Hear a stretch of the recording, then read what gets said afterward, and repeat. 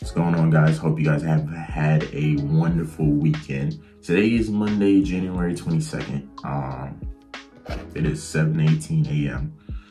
And today I have a couple of things on my agenda. First things first, I wanted to implement this new system that I have in mind. I'll show you guys in a second, where it just basically gives me something or a system to kind of work off of for the next year almost. I really want to focus on systemizing everything in my life. So having systems for everything that I want to achieve. So it's just a matter of me doing, so there's no unclarity in what I'm doing. But for today, I'm going to definitely get some back testing in. I'm going to get some psychology in. But I'm going to start off by reading a chapter of a book because that's something that I want to implement as a habit. And the book I'll be reading is Feel Good Productivity. So let's go ahead and get to it.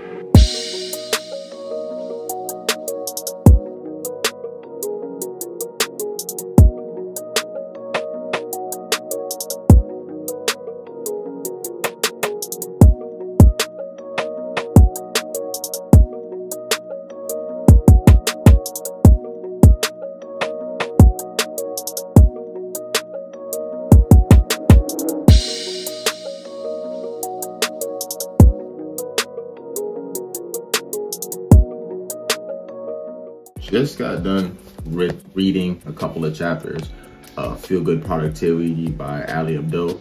I just took some simple notes. The only thing that really stood out to me that was just kind of new, which is simply setting nice goals, and I've talked about this before. So what setting nice goals is, the argument that Ali was simply making is that sometimes setting goals can be a little bit unproductive. So say, for example, if you don't know how to get to the goal that you're trying to set, and let's say you set something like a SMART goal, which goals that are really based around an outcome, right? And things that you really don't have no control over, right?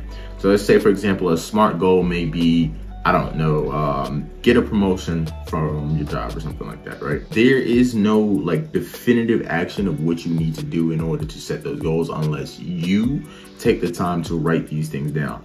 So the countermeasure to setting goals that actually help you in this book, he says, it's called setting nice goals. And just basically what I always say, setting output-based goals. But anyway, nice goals is just the first word or the first acronym, N, just stands for near term. So something that is, I would say, far enough to give you enough time to hit the goal, but close enough to force a sense of urgency. For example, if you set 12-week goals instead of 12-year goals, right? Or 12-month goals, right? So a 12-week goal, right? That's a near-term goal, and it gives you something that you can work on daily and weekly to progress towards that goal, right? And then the second thing is input-based, right? So the I stands for input-based, and what that basically is just setting goals that are based off of input. For example, if you wanted to lose 20 pounds the next few weeks, an input goal would maybe be work out 30 minutes per day doing an exercise of your choice, right? So something that clearly states that if I do this, right, I should get this, or it'd be unreasonable if I did this every day in order to get my goals or whatever it is, right? Then the third thing is controllable. And what I mean by controllable is just goals that are within your control. We as traders set a lot of goals that are not in our control. For example, you may have a goal of achieving a certain P&L for the week, right? When you know for 100% that's not within your control at all. So in this book, when it comes down to setting nice goals, it's setting controllable goals. So instead of setting a P&L goal, right, maybe set a goal to say, okay, cool, I want to take maybe 2 or 3 trades per week following my trading plan. And then the last acronym is E, energizing. Basically finding a way to making the process or the journey to get towards your goal more energizing and fun, right? How could I make working out fun? Well, you could do workouts that you would like to do. You could play a sport that you like to play or whatever it is, but finding a way to make the journey towards your goal enjoyable as well too. That's it for that. Now it's time for some back testing.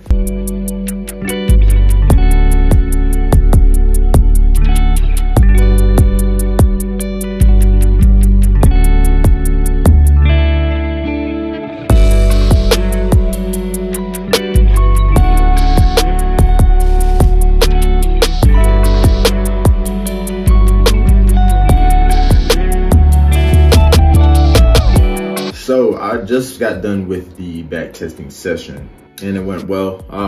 In this back testing session, I was kind of trying to figure out how I can identify market conditions to figure out what market conditions work best for me and what market conditions doesn't.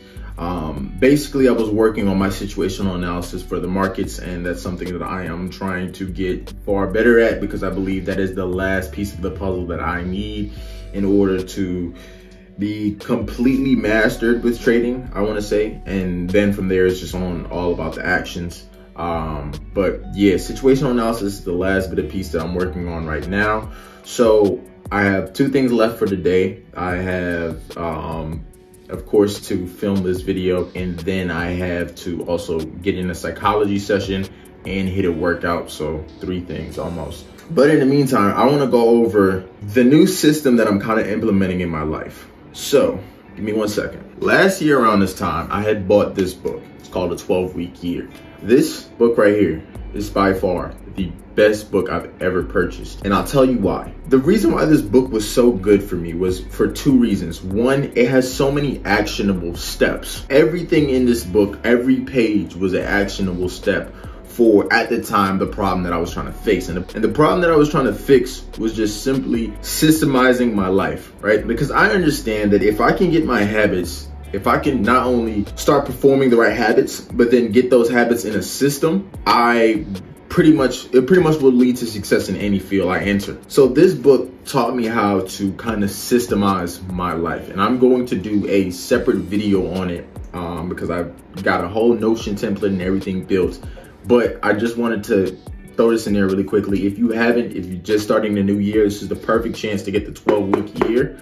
It will change your whole perception on the new year, new me type of thing. And it will really help you build systems for whatever goals you're trying to achieve. I recommend this book to absolutely everyone. But with that being said, it's time for me to go ahead. I'm gonna go ahead and knock out the psychology session so I have kind of the rest of the day to do whatever I need to. And yeah, let's go ahead and jump into it.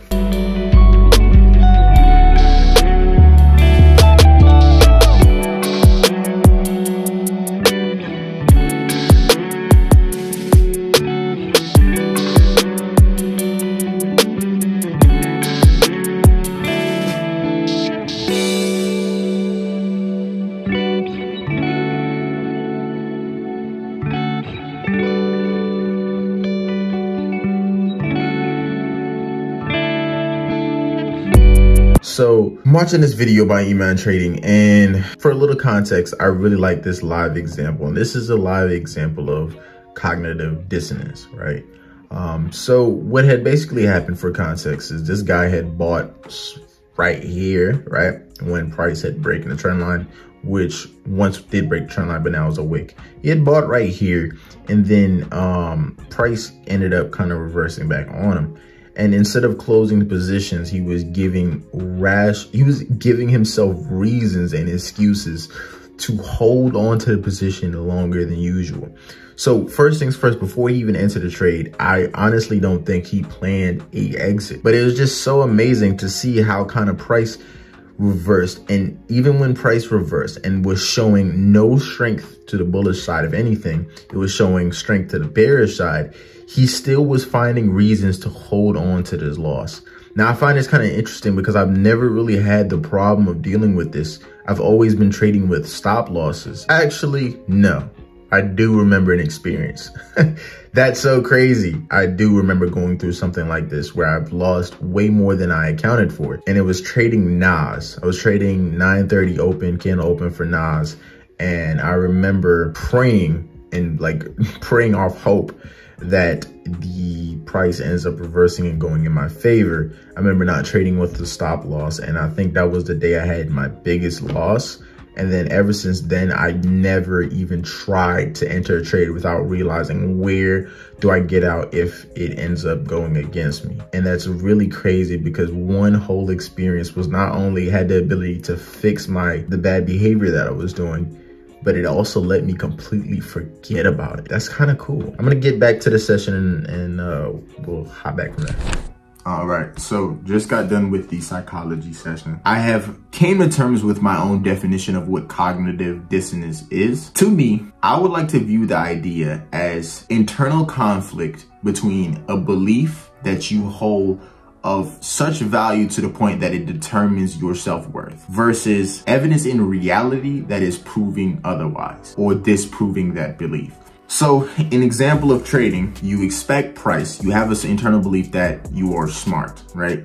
And when price goes against you, when you fail to predict price, you don't close out your trade. You feel this sense of hope that price turns around and goes into your favor. That is where cognitive dissonance is a big problem, because now price is challenging your belief. The market is challenging your belief, and you are failing to address the beliefs that are harmful to your trading success. So you start to find ways to rationalize your belief against reality. Find ways to, it's like confirmation bias almost. Find ways to prove your belief right over what is currently going on in the market. So the only real ways to kind of fix this, I think, cognitive disorder is to really challenge your beliefs and look for evidence behind it. Questioning your beliefs, questioning how does each and every belief benefit you. When you are presented counter evidence that your belief isn't beneficial, it's actually being open to changing your beliefs. But that was my little summary of cognitive dissonance. As you can quite tell, I still don't have a full understanding of it yet.